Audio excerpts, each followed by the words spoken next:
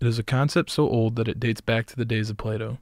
Written in the first chapter of Adam Smith's Wealth of Nations, division of labor is one of the most important economic concepts known to man.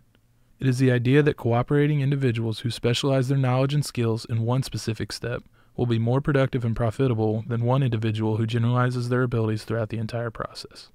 What you're about to see is how one organization in small-town Indiana is using division of labor to maximize production and profitability in an effort to keep children safe around the world.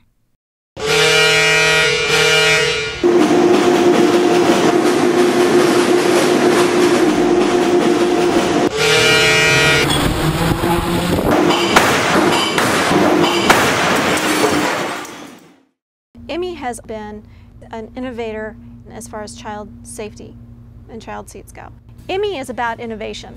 We design, innovate, and manufacture advanced safety systems. Safeguard is our brand of school bus seat, and we have and distributed, we're probably protecting about 700,000 kids today with our lap and shoulder belts on our Safeguard seats. There are so many facets that go into building one seat that you would probably never even think about. Basically, we have 3 cells. One cell is dedicated to developing the cushion or manufacturing the cushion, where they'll take the foam cushion, the part that you sit on, they'll put a board on the bottom of that, put the cover that's already sewn. That usually comes from another one of our facilities, but that has to be sewn together from sheets of vinyl. And then that gets put and wrapped around the cushion and stapled down onto the board. That process takes about 2 minutes to complete one of those cushions. There's another cell that creates just the inner module. They're putting in all the different kinds of seat belts, putting in sometimes integrated child seats, so that we have a seat that folds out that you can sit a child in and has a regular 5-point restraint like you'd see in a car seat.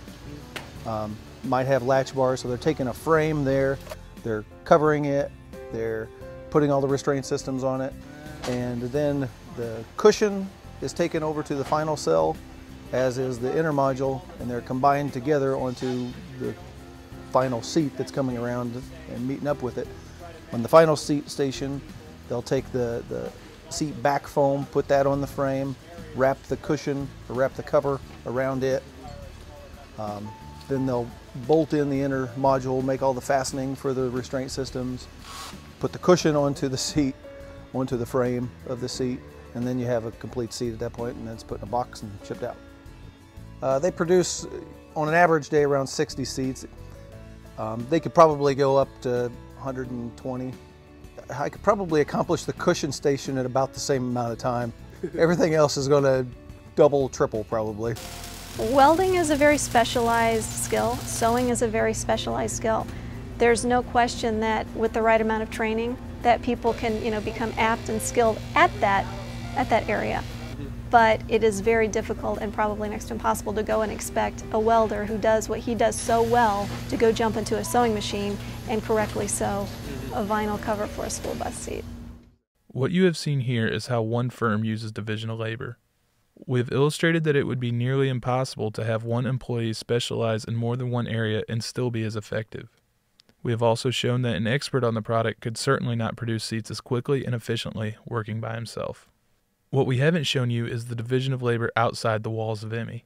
Think of the division of labor in the company that provides the vinyl or steel, or about the division of labor in the companies buying the seats. What about the logistics companies that transport the raw materials and the finished product? The amount of hands needed to produce these Safeguard seats at this level of production is nearly infinite. This is division of labor.